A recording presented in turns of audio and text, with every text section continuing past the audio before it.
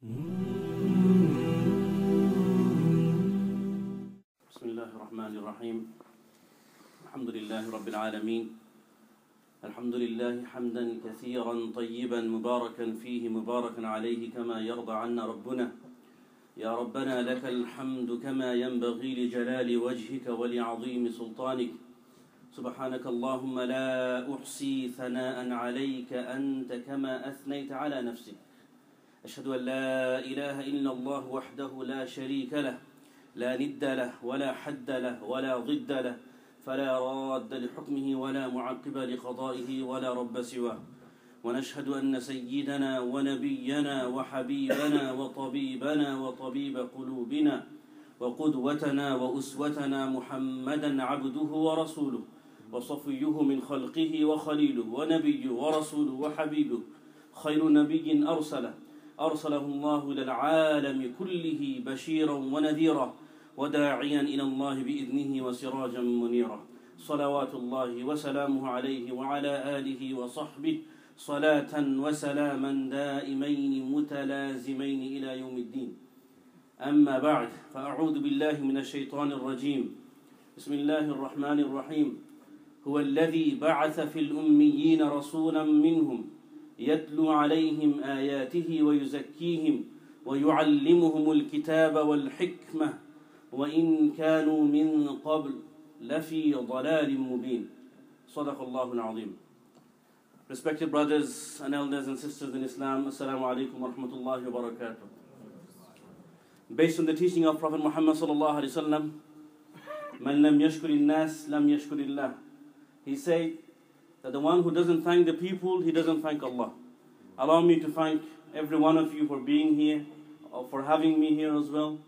And I would like to thank the brothers who have organized this beautiful event. May Allah subhanahu wa ta'ala bless you all. I've been asked to talk about the da'wah and the worry and concern of Rasulullah sallallahu alaihi wasallam for this ummah. We know that before the arrival of Rasulullah sallallahu alaihi wasallam, what was the condition of the Arabs?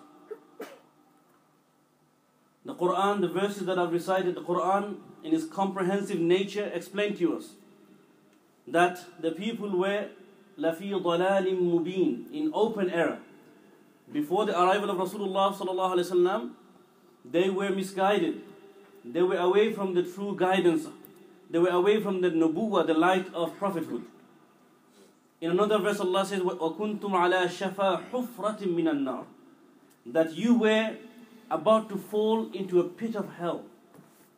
This is what Allah is telling us, that they were about to fall into a pit of hell. In another verse, Allah says, ظُلُمَاتٌ بَعْضُهَا فَوْقَ بَعْضٍ, that they were in darkness, that darkness upon darkness. إِذَا أَخْرَجَ يَدَهُ لَمْ يَكَدْ يَرَاهَا, that if a man were to take his own hand out, he could not even see it. This was the moment, respected brothers, that Allah Azza wa Jal decided to send Muhammad sallallahu alaihi wasallam. When the people were having crisis, there were problems, there were domestic problems, economical problems, political problems, social problems. They were going through all sort of problems. They could not find answers. Answer was in the light of Muhammad sallallahu alaihi wasallam. People, they didn't even know how to have a transaction. They didn't know how to even marry. And you could understand this when Ja'far radiallahu ta'ala anhu, when he went to Abyssinia, when he went to Ethiopia, and Negus asked the question that, why did you all turn away from the teaching of your people? And you could feel the pain, not only the statement, you could feel the pain of Ja'far when he narrated this. He said, أيها الملك إنا كنا قوما أهل جاهلية نعبد الأحجار ونأكل الميت ونائد البنات وكان القوي منا يأكل الضعيف. He said, "O king, we were people of ignorance. We used to eat dead. Our own intellect failed to give us the understanding that we shouldn't be eating dead animals. I mean, we used to find animal that is dead, it's been died because of some disease, but because we had no guidance, we had no sharia, we used our own intellect, we used to take it and we used to eat it, which was dangerous for our health. We didn't even know that much.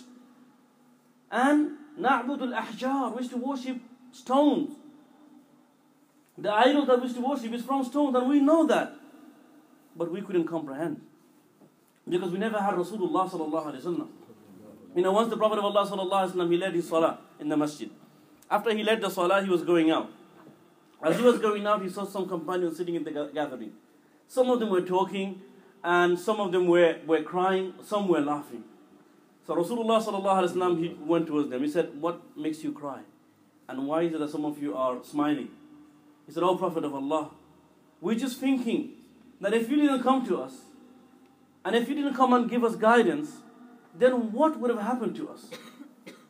He said, "And why are you smiling?" He said, "O Prophet of Allah, I'm smiling because I'm from a tribe called Banu Hanifiyya. My tribe, they made a god out of dates. And it was a huge, big statue. But what happened? We worshipped this statue for 2.5 years. And then there was a drought, and there was no food to eat. So we all got together and we collectively ate the god that we made." And I'm laughing as well that we've done all this. We know it was wrong and it wasn't correct to do any of that. But despite the fact, my tribe continued with idol worshipping. "O Prophet of Allah, I'm laughing, I'm smiling, but I'm crying at the same time that if you didn't come and invite me, what would have happened to us?" Rasulullah sallallahu alaihi wasallam, he blessed him, and then the Prophet of Allah went away. The Ja'far is relating this to niggas. Ashama was his name. That, "Oh king, we used to worship idols, stone. We used to eat dead." And the economical crisis, he in one word, he very comprehensively he said. After all, he was a Qurayshi as well, and he was the most eloquent of them all. He said, "Al-qawiyyu minna ya'kulu al-da'if." The ideology of the rich was that the rich will remain rich and the poor will remain poor. Maybe you will say this is what's happening even in our situation as well. But that's what happened back then. That the rich will stay rich and the poor will stay poor. And the literal translation, what he said, is more powerful. He said, "The strong amongst us is to eat the weak ones." And he said, Allah Azza wa Jal, then he sent Prophet Muhammad sallallahu alaihi wasallam. So this is the condition of the Arabs before the arrival of Rasulullah sallallahu alaihi wasallam. The social crisis, subhanallah, they didn't know even how to have a transaction. In a little transaction, business transaction they're having, a fight will break out and that will continue for 40 years. Okay? This was the situation of them. And in marriage, Aisha radiallahu ta'ala anha, there's a hadith in Sahih al-Bukhari, she said that during the time of Rasulullah sallallahu alaihi wasallam, before arrival of Islam, there was 5 types of marriage. And I don't have the time to go into details. I only mention 2. One is the one that, alhamdulillah, Islam has continued, where there will be a proposal, the parents will get involved, and there will be either you accept it or reject it, and there will be dowry, and the respect will remain from both sides. Okay? The other 2 is that a woman, this is legitimate marriage by the way. This is very important for us to understand. The moment you turn away from Sharia, when you violate or when you turn away from the teaching of Muhammad sallallahu alaihi wasallam, and you think that I'm going to come with better ideas because I'm a very knowledgeable person, then that will misguide you.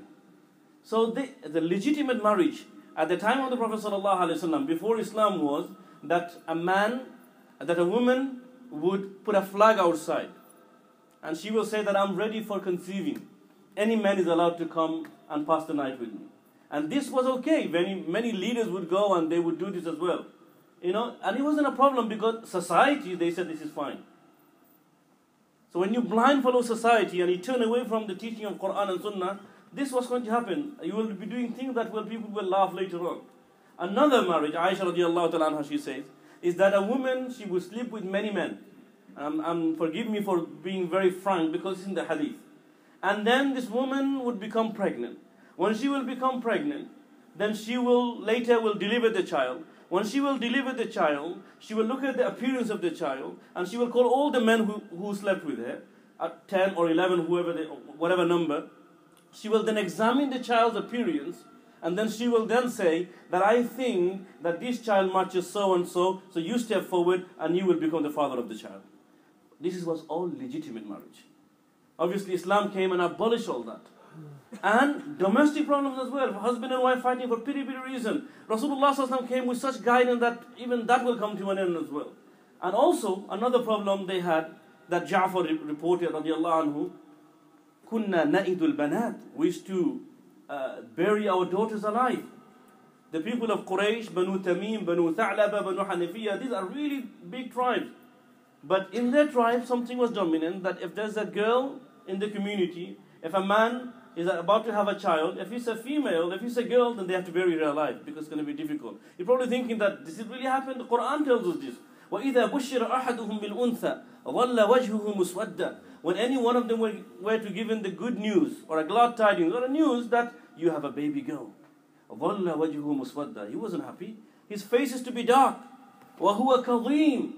And is to be angry with inner grief.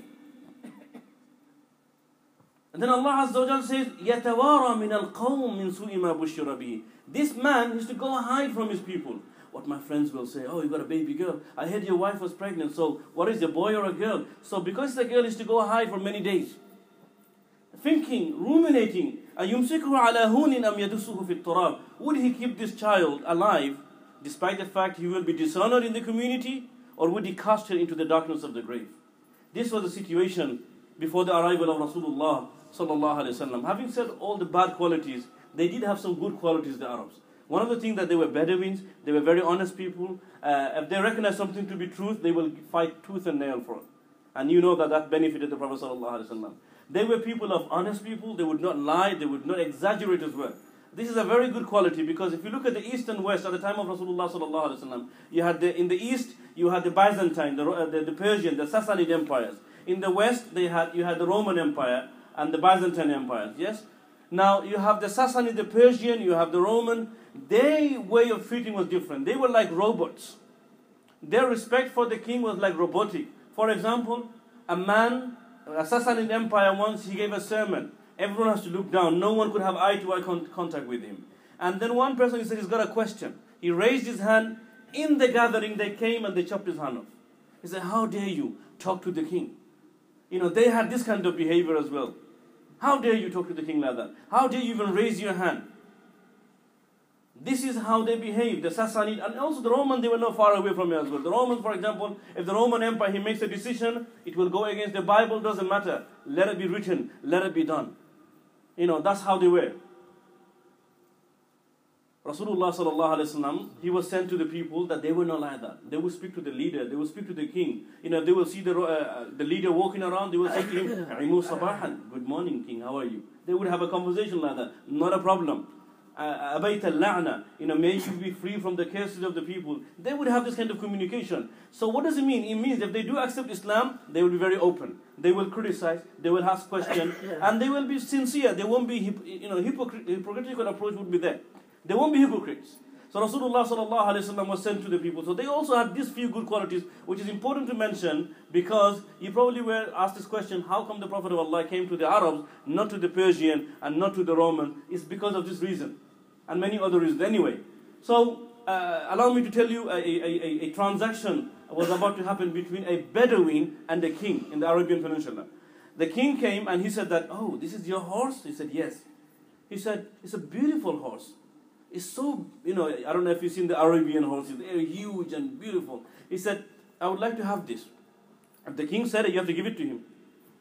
But the Bedouin stepped forward. He said, أبيت اللعنة إن السكاب علق لا يجار ولا يباع مفدات مكرمة علينا يجاع لها العيال ولا تجاع. He said, may you be free from all the curses of royal highness.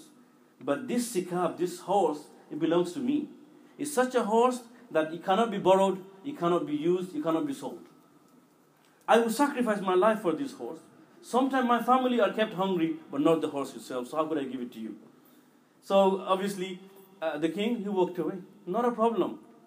As for the Persian, for example, one of the Sahabi of Rasulullah sallallahu alaihi wasallam, the Muslim convoy, Al-Mughira bin Shu'bah, Rustum asked him that, come and speak to me. He went to see him. When he went to see him, he saw him sitting in a throne and it's so huge, you know, there's so much space there. So he went straight to him, sat next to him. That's what the Arab would do, isn't it? They grabbed him, they pulled him out and they put him on the floor and they were about to hit him. So he turned around, he said, leave me alone. كانت تبلغ عنكم الأحلام. We used to think that you people are really smart people. ما رأيت أسفه منكم. I have not seen any stupid, foolish people like you. We speak to our Prophet Muhammad sallallahu alaihi wasallam directly. He's our leader. Here, look at you people standing here, looking down. You should have just told me that you worship your leader. I wouldn't be bothered coming here. Rabi'i ibn Amir, radiallahu ta'ala, another Sahabi of Rasulullah sallallahu alaihi wasallam. He was a Bedouin. Okay, he was a Bedouin. He grew up in the desert. He doesn't know anything. But when he became Muslim, when he accepted Islam, subhanallah, he became another Muslim convoy. Sa'ad bin Abi Waqqas said, Rustum is calling for us, go speak to him. Rustum was the Persian leader, a commander. So Rabi' ibn Amir went to him. When he went, he saw the people are standing. You know, they're all looking down. And Rustum is sitting on the throne. Okay, it's a long story. To cut it short, he went straight to him. He said, what do you want? Why did you call me? So he said, why are you all here? Why did you have to leave Mecca and Medina and come here in Iran? Why? He said, ما جئنا. We didn't come here. Allah ibta'athana. Allah has sent us to come to you. He said, why? He said, لنخرج العباد من عبادة العباد إلى عبادة رب العباد. Spontaneously, by looking at the people, he said, so we could take out the slaves from the slavery of the slave to the slavery of the Lord of the slave, Allah Azza wa Jalla. And then the next thing is something that no one thinks about this. وَمِن ضِيقِ الدُّنْيَا إِلَى سَاعَتِهَا. And it is quoted incorrectly sometimes. وَمِن ضِيقِ الدُّنْيا إِلَى سَاعَتِهَا, not سَاعَةِ الْآخِرَةِ. وَمِن ضِيقِ الدُّنْيا إِلَى سَاعَتِهَا. And to take you out from the narrowness of this world to its vastness. He said, to you people, your world is too small. You know, you've got a job, 9 till 5. What do? We're going to stand in front of Rustum. That's our world. What are you going to do tomorrow? The same thing. Wednesday, Thursday, Friday, Saturday, Sunday, every single day, end of the month, we're going to get our salary. This is my small world. He says, say La ilaha illallah. Say Muhammad Rasulullah. Allah will open your bosom, open your mind. You will become leaders. And that's what the Prophet of Allah was saying, sallallahu alayhi wa sallam. He said, oh, yo people, قولوا لا إله إلا الله تفلحوا. Say La ilaha illallah. Allah will give you success. What sort of success you will get? He said that تدين لكم العرب. You will have dominion over the Arabs. And وتملك العرب وتدين لكم العجب. And the non-Arab, they will become subordinate to you. And if that is not enough, فَإِذَا مُتُّمْ كُنْتُمْ مُلُوكًا فِي الْجَنَّةِ. If you were to die, Allah will make you kings in Jannah. Prophet of Allah spoke like this. But he went to one tent, to another tent, to another tent, and the Prophet of Allah was preaching. Subhanallah, the day he became prophet, he came back to his wife, Khadija al-Kubra radiallahu anha, and he said to her, Ya Khadija, la rahata li ba'd al-yawm. My people having all sort of problems, the domestic problem, social problem, economical problem, ideological problem. They worship idols, and they say there's nothing better than worshipping idols. I have to tackle all these problems, not only my community. I am the prophet of the entire mankind. La rahata li ba'd al-yawm. I don't think I could rest again. And in one moment the Prophet said, لَقَدْ خَشِيتُ عَلَى نَفْسِي. I fear for myself. What sort of fear? Hafiz ibn Hajar Asqalani, he says, the fear is not the fear that he's going to die. The fear is that I have such a huge responsibility. I have to preach them. I have to take them out from dhulumat, from darkness, ila nur, to light. Have you noticed in the Qur'an, whenever Allah mentions the Prophets, he says, لِيُخْرِجَهُمْ لِيُخْرِجَهُمْ لِيُخْرِجَهُمْ. To take them out. To take them out. It doesn't mean to change locality. It's the mindset. To take them out from what? Min al-dhulumat. The word dhulumat is plural. From darknesses. And the word nur is singular. Because the people were in so many darknesses. Ideological darknesses, the sins and the shirk and the kufr and etc. And ila nur. Because the haqq is one. So Allah subhanahu wa ta'ala sent the Prophet to take them out of darknesses to nur. Rasulullah sallallahu alaihi wasallam, he began to teach. He began to preach. Subhanallah. And he was witnessing results in front of him. You know, people were understanding that this is what we're supposed to do. This is the teaching of Ibrahim. This is the teaching of his son Ismail alayhi salatu wasalam. Muhammad sallallahu alayhi wa sallam, his teaching is not different from any of them. We have the Kaaba in front of us, yet we are worshipping idols. They realized the truth and they began to accept Islam. They came with a plan. And always remember, brothers, the disbelievers will always come with a plan. Okay? So they came with a plan that we need to stop this. You know, in Kaaba, there was 4 main roads. Like we have our, I'm from London, so M25 is very important to us. So you have all these main roads. So you know when you go to Kaaba, you heard of Rukn al-Yamani, Rukn al-Iraqi, Rukn al-Shami, Hajar Aswad. So these were the 4 roads actually. There's 4 ways of coming to the Kaaba. So they put the chairs and tables in the four corners. Or just say that they open 4 channels, like we have CNN, and we have, mashallah, BBC, and etc., and we have the Fox News and everything. When it comes to humiliate the Muslims, this channel, they will leap forward. And you know that. So this kind of distraction, this kind of plans will continue till the day of Qiyamah. But Allah has a better plan. So they came with this plan that, oh people, when you go to Mecca, then offer your respect for the Kaaba, do your sacrifices. But there's a man there, he's called Muhammad, don't speak to him. He's a madman. He's a madman. So one person, he was called Imam, I think, he said that, he's a madman, yeah, I should speak to him, because I'm a tabib, I'm a doctor. You know, I've taken out so many jinn, you know, he's a good amil, like you say. So many jinns, I've taken them out, and I know much. So he went to him. He said, are you Muhammad? He said, yes, I am. He said, sit down. Prophet of Allah sat down. Subhanallah, anyone could speak to the Prophet of Allah sallallahu alaihi wasallam. And remember, I was telling you that this was a good thing as well, that the people used to behave like this. It's not a bad thing. Prophet of Allah sat down. He said, do you know who I am? The Prophet said, no. He said, I'm a tabib. I'm a very popular doctor.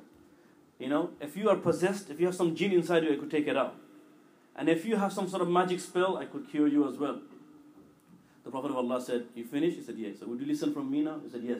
He said, Alhamdulillahi ahmaduhu wa asta'inuhu wa astaghfiruh. Man yahdihillahu fala mudilla lah wa man yudlil fala hadiya lah. Ashhadu an la ilaha illa Allah wa anna Muhammadan Rasulullah. He said, ماذا قلت? أعد علي. ماذا قلت? أعد علي. What did you just say? What did you just say? Twice. Then 3 times. He said, repeat again. The Prophet of Allah repeated 3 times.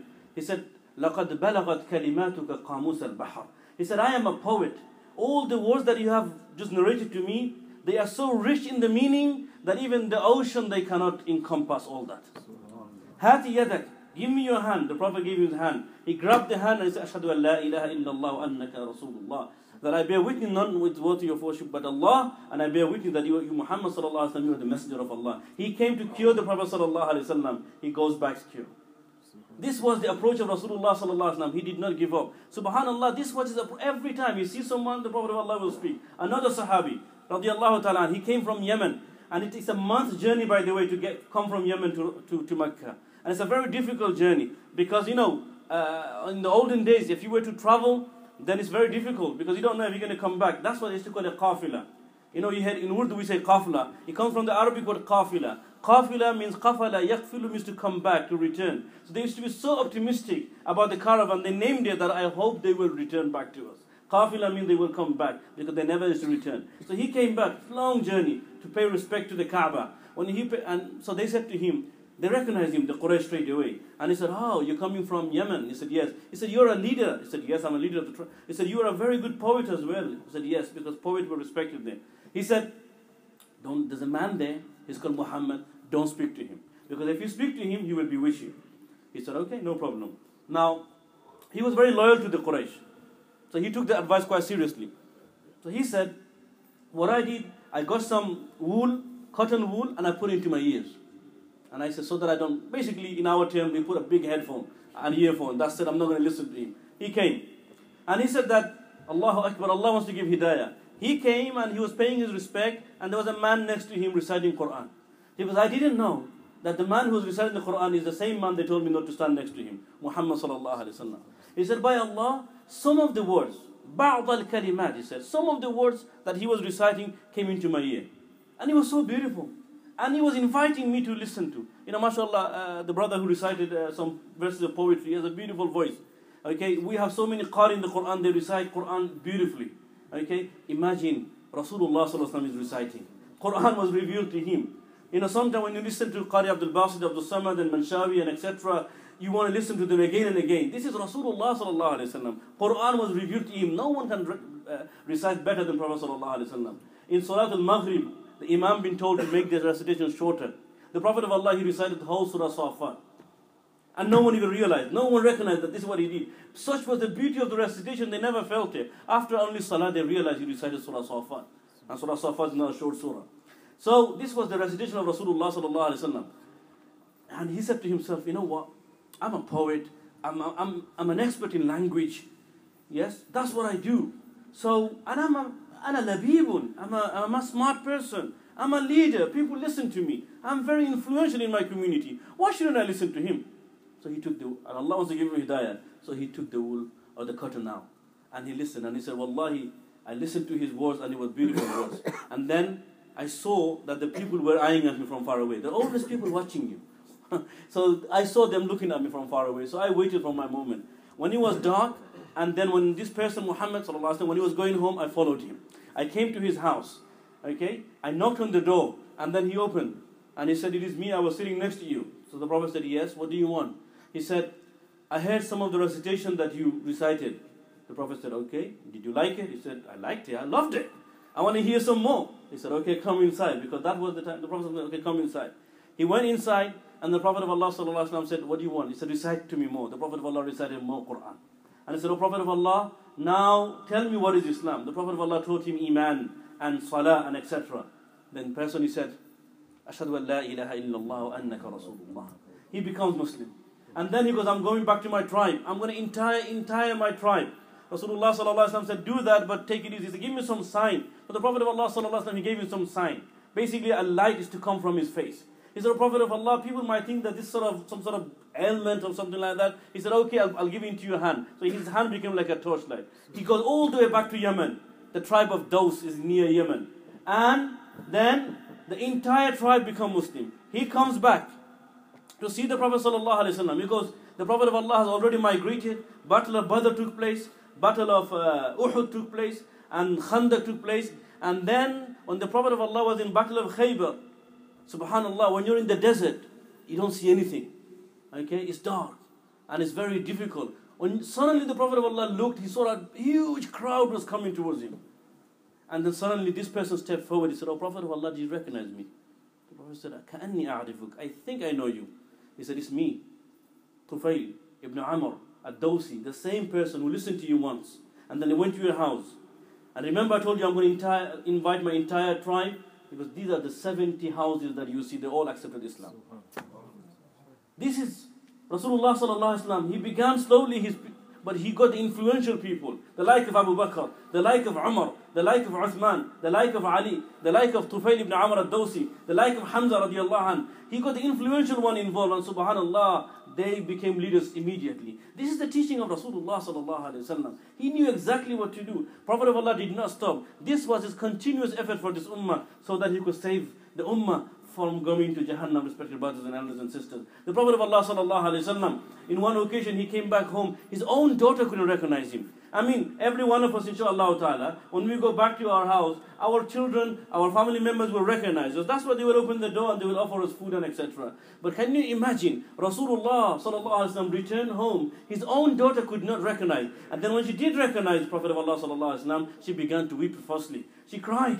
And the Prophet of Allah said, why are you crying? She said, Araka ya Rasulullah, just by looking at you, Prophet Muhammad sallallahu alaihi wasallam. Because he was, in the scorching heat of Arabia. The Prophet of Allah, he's not coming home. He goes out in the morning and he returns in the night. He's going from 10 to 10, from one tent to another, to the third and etc. When he came back, the color of his face changed. He was so much that, as I said to you, his daughter couldn't recognize. Then she began to weep. The Prophet of Allah sallallahu alaihi wasallam said, why are you crying? She said, Araka ya Rasulullah, by looking at you, Prophet of Allah, قَدْ شَحُبَ لَوْنُكَ وَخْلَوْنَكَ ثِيَابُكَ. Look what has happened to your clothes, it's torn apart, and the color of your face has changed. The Prophet of Allah said, you don't need to weep anymore, because Allah has accepted my effort, and He gave me the glad tidings that a time will come when Islam will enter into the four corners of the world. It will reach every single houses, whether it is made of bricks or straw or mud. فَإِنَّ اللَّهَ بَعَثَ أَبَاكِ لَا يَبْقَ عَلَى ظَهْرِ الْأَرْضِ بَيْتُ مَدَرٍ وَلَا وَبَرٍ وَلَا شَعَرٍ إِلَّا أَدْخَلَهُ اللَّهُ عِزًّا أَوْ ذُلًّا حَتَّى يَبْلُغْ هَذَا الدِّينَ